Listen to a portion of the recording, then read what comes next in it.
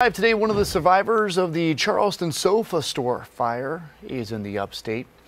That fire killed 9 firefighters in Charleston in 2007. Travis Howes fought that deadly fire and suffered severe injuries. He says from that he was diagnosed with PTSD, depression, and survivor's guilt. Today he's sharing his story to encourage other first responders to reach out for help.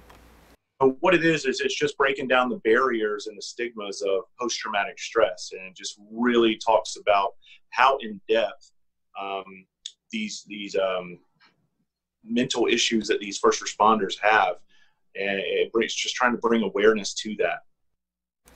Travis will be performing at the Comedy Zone this weekend in Greenville. He also has a book telling his story titled Create Your Own Light. Now, time for Fox Carolina weather. Weather rates.